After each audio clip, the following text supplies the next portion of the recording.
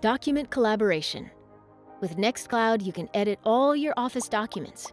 You can do this in the browser, on your mobile, or on the desktop. Just click on a document. Now you can edit it. That's it. It's simple. And the best part of it, you don't even need a full Office suite installed. What was the text again before I changed it yesterday? Oh, I'll just have a quick look.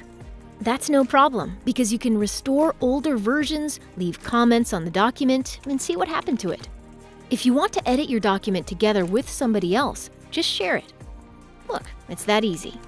Carl, Paulette, and Mickey, bam! Welcome to the party.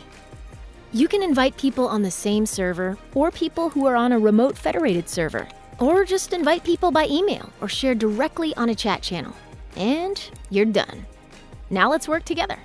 With the different cursors in the document, you can see what others are doing in real time. So we work together much faster and more efficiently.